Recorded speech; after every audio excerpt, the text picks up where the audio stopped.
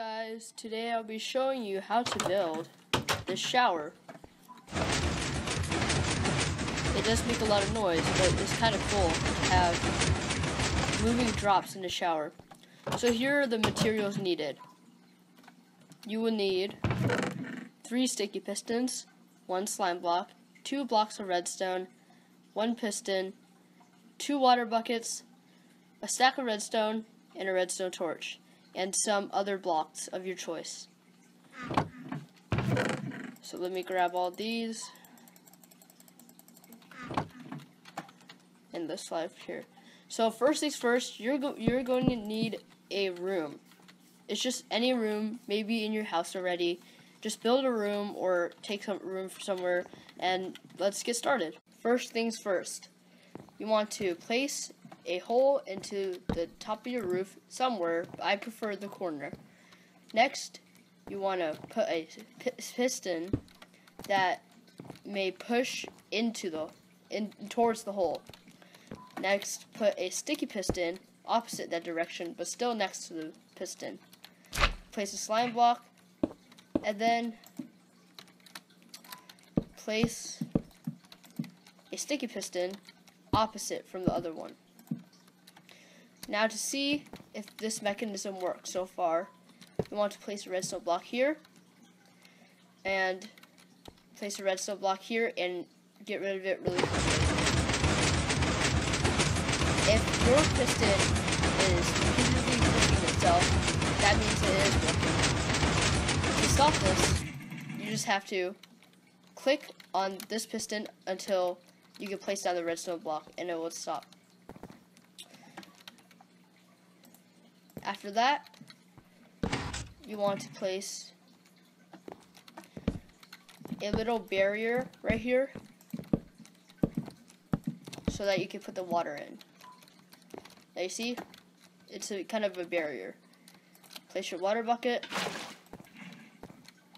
and let's go into the house, and bam, there's a shower. Now we're going to hook up the on and off switches for this. Look where these 2 pistons are next to each other.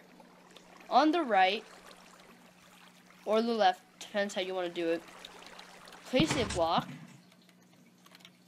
and place some redstone here, next to, on that block, and redstone on the block on the piston. Once you have done that, turn on the mechanism. Turn on the mechanism. And see it's working. Place a lever.